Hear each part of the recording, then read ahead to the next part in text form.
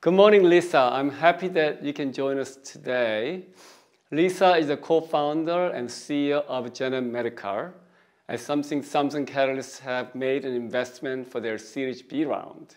And I'm happy to meet Lisa as a part of our Samsung advisory board regarding the importance of genome and what it can do for our health. Now, genomics, as a closely related field of personalized medicine, has moved to the forefront of healthcare in many ways. And I understand that it's helping us with preventive care and therapies for chronic disease, such as heart disease, providing reproductive health counseling, screening, care for both infertility and newborn genetic disorders, and developing advanced therapies for disease, such as cancer, and monitoring and treating infectious diseases and global outbreaks. With all that, I am really excited you can join us, talk about where we are. Could you share a State of Union, not in politics, but where the promise of all these things are mentioned earlier?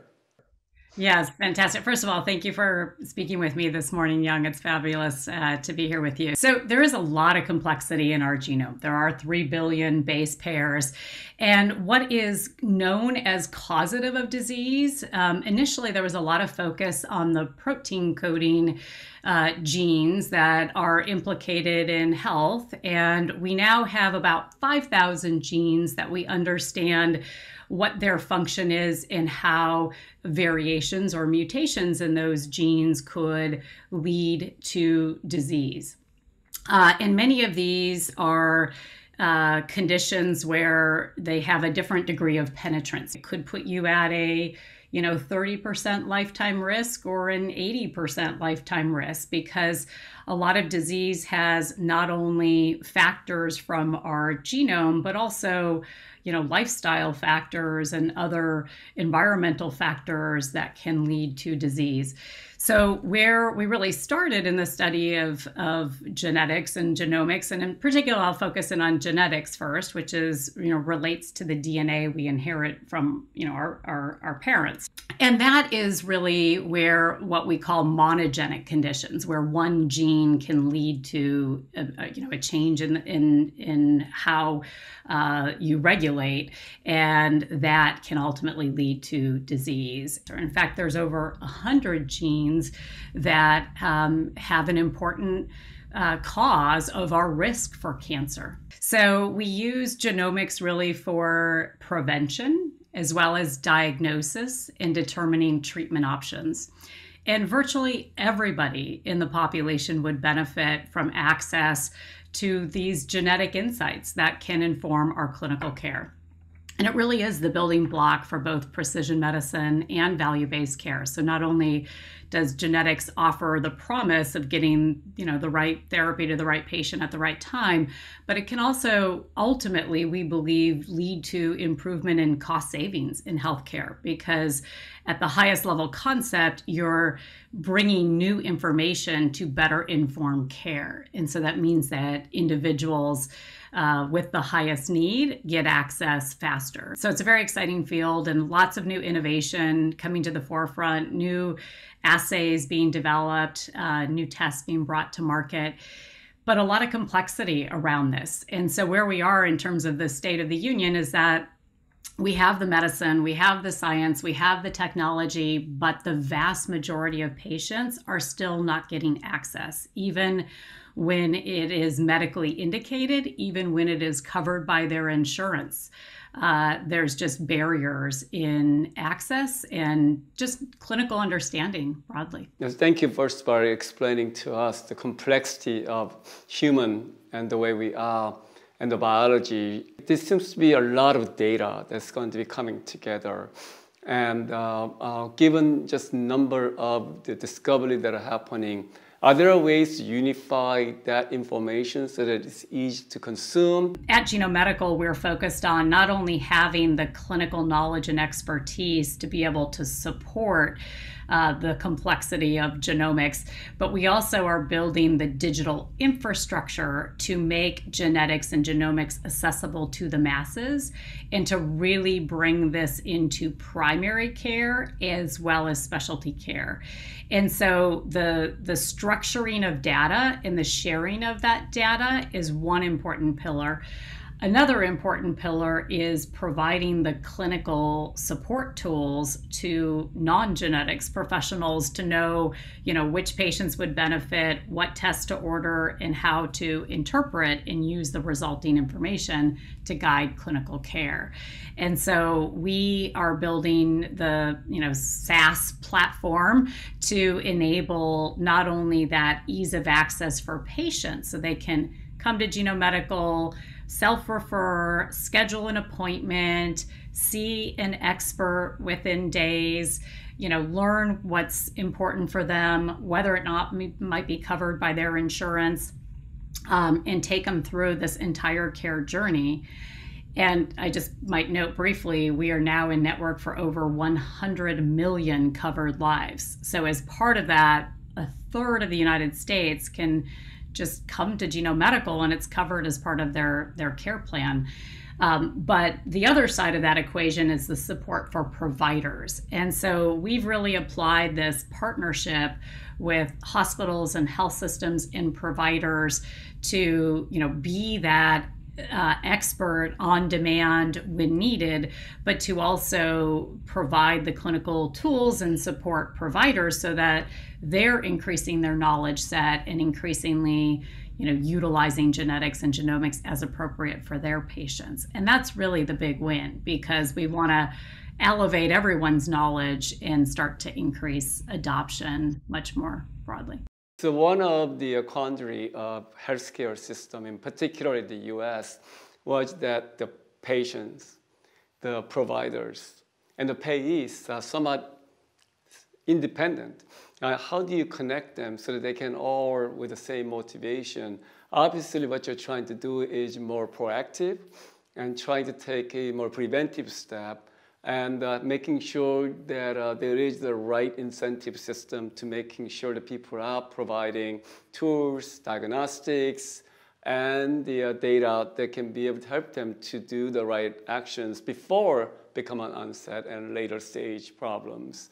And is that, do you think, it sounds like it is, you are making progress. 100 million is a big number for coverage. Yeah, we've definitely, I think of ourselves as an ecosystem player. So we, support the goals of payers who are at risk for, covering health care for their members. And the reason payers bring us in network is because we can, identify which patients need genetics, get to the right test fast and the first time around, and then know how to use that information to now change clinical care. So the ROI on that investment of bringing Genome Medical in network is very clear and over 5x. And so that helps on that payer side. On the the health providers or health system side, there's also value, because to build up the expertise that we have present at Genome Medical, we have a very large clinical team. And so think of it as, how do you bring that available on demand when needed? So you may not need a full-time metabolic geneticist and sort of on your staff, but you want access when needed. Otherwise, you end up referring your patients out. And if you're referring those patients out, you're largely referring to leading academic centers, which is where genetics and genomics exists today. And that means that you might lose that patient for their full continuum of care. So by sort of supporting Genome Medical, or our aim at Genome Medical is to really bring genomics out into the community setting. So every hospital and health system has access, and that's important because 80% of patients are seen in the community setting. They don't make it to the leading academic centers typically. So in the early days of genetic testing was mainly around cancer and prenatal issues. But now I think there are more and more tests are branching out to areas like cardiology, endocrinology, nephrology, and neurology. And how is that going? Is it very early stage of that? I would love to hear your thoughts on this. Yeah, I mean, that is one of the huge opportunities and also one of the complexities. So you take something like, urology, and, most urologists have not had, strong use cases for ordering genetic testing in the past. And now, any metastatic prostate cancer patient is recommended to have genetic testing. And so that means you now need to elevate the knowledge of all urologists on what to order, when to order, what is appropriate. And that's just one example. Ultimately, this touches all pediatricians, all oncologists, all cardiologists, all neurologists, all urologists, the list goes on. And so the challenge is that as things move into medical management guidelines and reimbursement coverage, the last step in the process is typically physician adoption, because a lot of physicians, won't adopt until you have reimbursement coverage and medical management guidelines in place, because then it's really standard of care. And so even when you've established this standard of care, there's still years of gap between it's appropriately utilized for, all patients or most patients. So that is one of the challenges, but also one of the great opportunities, because it means that we're sitting at the precipice of what is a huge growth and inflection in the use of genetics and genomics. And we're going to see that as having a profound impact on human health, not just for that prevention, but also to get to a deeper understanding of what is causing the disease, and thus a richer opportunity to improve how we treat disease, because it's like you're getting to the root cause rather than just observing a symptom and then trying to treat this symptom. Let's talk a little bit about a very controversial subject regarding the idea of using genetic information to do the genetic space selection. And I'd like to get your perspective around where we are on that, because I know there's some debates, the pros and cons. Clearly, there is a pros for making sure certain disease could be filtered and screened, but then screening for genetic disposition or even modifying the gene could be another topic by itself. Can you tell us a little bit about that subject? That's an area that's such an important question. It's really fraught with a lot of moral and ethical considerations. And, for the most part, genomics is really utilized post-birth. So individuals who are here and how we think about understanding disease and improving the disease, or diagnosis and improving treatment. But it's also utilized heavily in reproductive health. And, there is increasingly utilization and selection of an embryo to make sure you're having a healthy child. And this is where we start to get into the area of, what should be selected for. And there are some genetic conditions that are so severe that, typically they lead to not a healthy pregnancy, meaning the baby is not born, or they can lead to death in the initial years of that individual's life.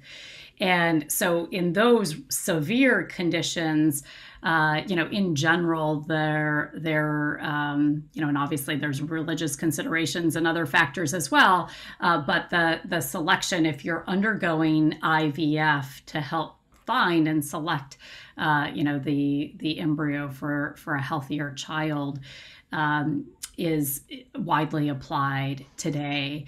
And that's led to increased, fertility and ability for individuals, to have a healthy family. But there's a lot of complexity, particularly when we start to think about editing our genes and the genome. And this is just at the very beginning of being utilized in improving care for, like sickle cell anemia as an example. And what's powerful about the technology is it can actually cure disease. What is scary about the technology is, do we understand the full downstream effects in editing the genome, because as I just said, we don't know everything about the genome and what is, its role and function and implications in human health. And so there is a lot of complexity there. So if you think about also positively, I mean, COVID-19 vaccine wouldn't be here without intense work and contribution of genomic understanding and being able to sequence the virus in a proper way to understand where the spikes are, what it is. And I think we've seen a rapid development of vaccines that usually takes 5 to 10 years. And here we are, within a year, we have vaccines that are rolling out. And I think people are taking those vaccines, and they're all mRNA based, and it looks like it's working pretty well. But I'd like to get your perspective on this. Yeah, now that is so right. And the other aspect that we were talking about earlier was data and sharing of data. And so one of the things that has really come through with COVID-19 is the rapid data sharing, first of the genomic sequence of the virus itself, but that has really allowed us, to not short circuit the path of, vaccine development, but to accelerate the path of vaccine development because of this more, kind of deep understanding of, the virus itself. And so I see this as the first of what hopefully will follow, many more kind of ways in which we can better utilize genomics in, immunology, and really accelerating, being able to address this global pandemic, but also, sort of accelerating our advancement in the future for other disease areas and new viruses that could emerge. And even for this virus, as it begins to mutate, and we're seeing new variants enter that will require the increasing focus of the scientific community to be able to address those new variants as well. And so you're very right. That's been critical for our success. So one of the things that also happened in this pandemic time, as we are all locked up and we are all working through distance, having this course with conferencing through Zoom and others, we learned to deal with that. And obviously, one of the areas that I believe helped in medicine is telehealth, in a way that you don't want to go to see a doctor, you don't want to go see a hospital, given the pandemic is going on. And I believe that the whole telehealth area has really skyrocketed in terms of usage, because people are forced to do it. And once you're forced to use technology, you're getting more comfortable with what's possible. And obviously, that's creating more preventive rather than reactive, and that are maybe helping people to learn more about their bodies. And I think it's the same thing around maybe telegenetics. Can you tell us a little bit about virtual delivery of genetic care, whether that is something that's going to happen? Yeah, I mean, my company, Genome Medical, has been focused on virtual delivery of genomics from day one. So we very quickly, at the beginning of the pandemic, really worked with a lot of health system partners to move them into virtual care, to be able to continue to support patients, through our pandemic. And, speaking more broadly, telehealth has advanced easily by, 5 years, maybe even 10 years, just as a result of the forcing function of the pandemic. It's caused both providers as well as patients to realize how much clinical care can be delivered virtually. Obviously, not all clinical care, because, for surgery and many other instances, you need to be directly in front of your provider. But for much of clinical care, we can deliver care virtually. And in fact, what we hear from our patients, as well as for providers, they really prefer virtual when available. And the reason being is, one, you're much more regiment in terms of schedule. So you're more on time, both providers and patients. You are also, eliminating the logistics of having to go somewhere, wait in the waiting room, all of that. And so it's all about efficiency and, still continuing to maintain that quality of care. We've seen a rapid advancement. Clearly, you are in the part of data economy. And it sounds like you're still very early stage of that, early innings of data economy that are just with more data. The benefit of more data is that you will get more insight. Obviously, it requires, say, a lot more work, a lot more complexity, and a lot more discovery, which is a part of your journey. And I really want to thank you for your time today to sharing the journey that you're in, the mission you're driving, the teams you're driving with you. So thank you very much. Thank you, Young. This was enjoyable. Thank you so much.